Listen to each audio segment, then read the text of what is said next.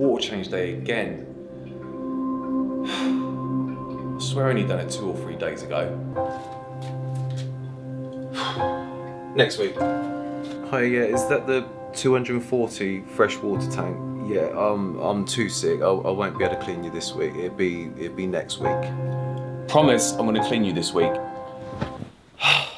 No, I won't. We've all been there when we've been struggling with motivation or lack of when it comes to your maintenance and water changes. So becoming demotivated and losing your enthusiasm can happen to the best of us, and it can even extend to the point of completely falling out of love with the hobby. Look, it's not you, it's me, okay? I just don't feel the same way anymore. Now, I've had it, you've had it, we've all lost that motivation, so I'm gonna give you 5 top tips or easy tips that are gonna help revive that motivation and bring it back to life. So the first tip I'm gonna give is giving your scape a bit of a refresh, whether that be from the rocks, the plants, the wood, whatever it may be in the tank. Just change it around, or maybe go out and spend a little bit just to refresh the tank and bring back some of that motivation. So similar to when you go out and say buy something new, like a car or an item for yourself, it kind of gives you that feeling where, because it's new, you want to keep it clean, you want to maintain, and you want to look after it that little bit more. So the first tip, refresh what's going on in the tank. It may not be a new tank, but it will give you that new tank feeling. So tip number 2 is make your maintenance and water changes more enjoyable. So that may be put some music on that you can enjoy listening to while you're doing your maintenance. Hey Google, tropical house playlist for my tropical fish tank. Open up your favourite beverage while you're doing your maintenance. Set the mood so the environment's right. Just a quick note on that one, no scented candles. Do it at a time when you can enjoy it and the household is relaxed. So here I have Monday maintenance. The kids are in bed, the wife is watered, the house is nice and relaxed, and I can just enjoy my maintenance. And when I say Monday maintenance, it stays as Monday maintenance and nothing gets in the way. I love date night.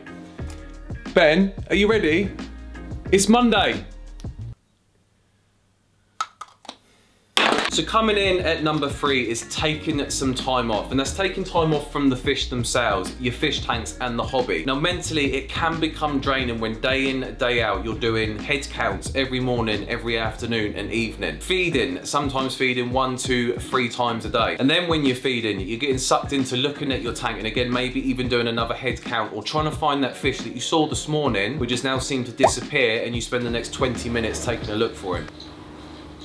Where's he gone? Talking about your fish and tanks day in, day out, talking to your friends, your family. Every time you go out and you see someone in the fish store, again, you're talking about fish. On top of that, you go into the fish store maybe 1, 2, 3 times a week, on top of already counting your fish, feeding your fish. And then on top of that, already you're just generally taking a look at your tanks. Every time you walk past, you're taking a look just to see what's going on and just to admire the tanks themselves. So take some time off, give your brain time to relax and move away from the hobby and the fish tanks themselves. Feed the fish and then just walk away. Stay out the fish room or try and avoid the fish room as much as possible. A big one for me is staying off social media. Now I think when I'm scrolling through the likes of Facebook and Instagram, I don't even see my friends' posts anymore, as it's just fish picture after fish picture after fish picture after fish picture after fish picture after fish picture. Oh, and a fish tank. Maybe even give yourself a no fish Friday. So I usually have a busy weekend when I'm out on customers' tanks. Monday through till Thursday I'm doing maintenance, water changes, doing videos here. So on Friday is no fish Friday. There's no going to the fish store. There's no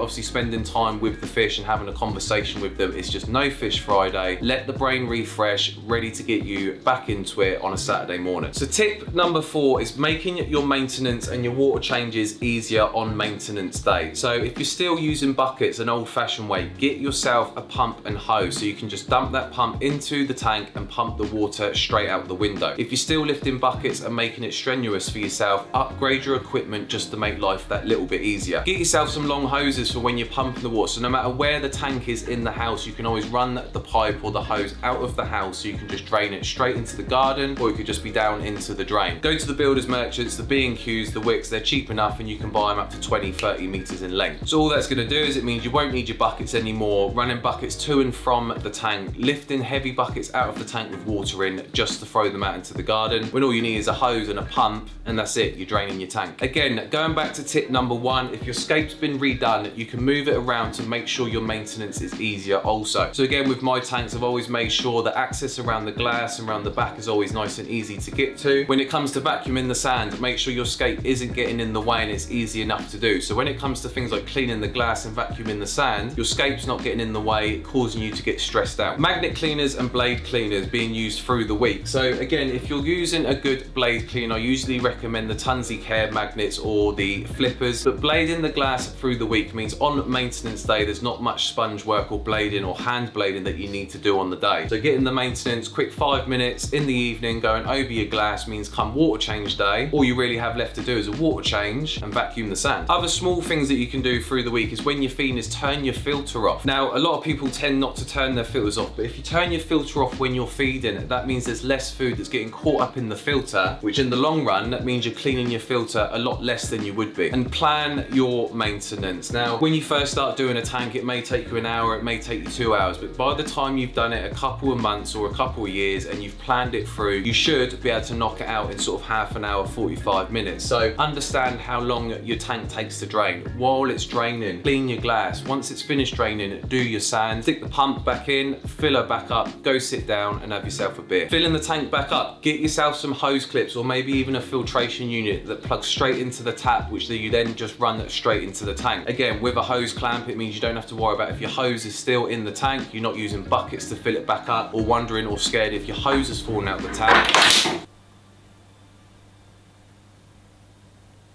Again, you turn the tap on, you hook it on the tank, and that's it. You sit down while she fills up. Now, number 5 is a tip I wouldn't always recommend, but it may be that last chance to revive the motivation, and that is changing the fish that you're looking after. You may just have got to a point where the fish that you're now keeping that just don't motivate you or tingle your bones anymore. So you may currently have a tank that's quite calm and relaxed, when really what's going to get your brain going and your motivation going again is having something a little bit more busy. So maybe going over from something like fresh water to marine. If you're keeping something like discus or angelfish, maybe go over to cichlid. So like I said, I don't usually recommend it because fish are friends and fish are for life, but it may just be the fish that are in your tank that just aren't doing it for you anymore. So do some revision, take a look at if it's the change in fish or the style of the tank that you need to change over to revive that motivation, and then make a decision on what you want to do. So losing your motivation in this hobby is one of the worst things that can happen. After all, if it doesn't affect you mentally, in the worst case scenario, it affects these guys as your water quality starts to drop, and it's only them that pay the price. So hopefully them 5 top tips will help get you going again and bring back that motivation that you used to have. So what we can do is we can get you away from this and get you back to the way you used to enjoy it when it was like this.